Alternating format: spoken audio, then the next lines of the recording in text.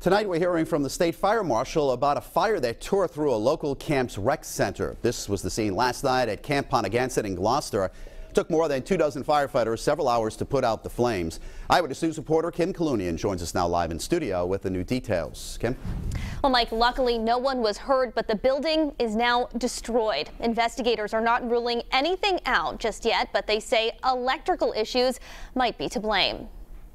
Twisted metal is all that remains of the recreation hall at Gloucester's Camp Pongansett.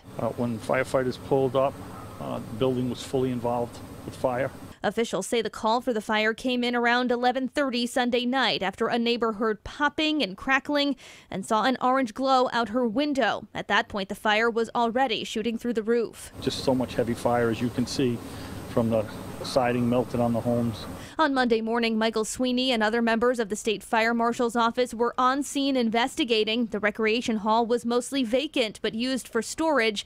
No one was hurt. The flames were so intense, firefighters were unable to go inside.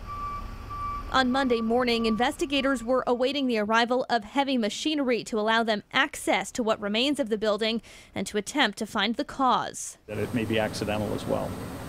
We're hearing some things that there were some electrical issues in the building, but we're still working the scene to see if we can come to a conclusion. And this fire comes just a day after another fire in the area. Investigators say a vacant home burned to the ground on Wilmarth Street on Saturday night. They believe that fire was intentionally set. Live in studio, I'm Kim, Eyewitness News.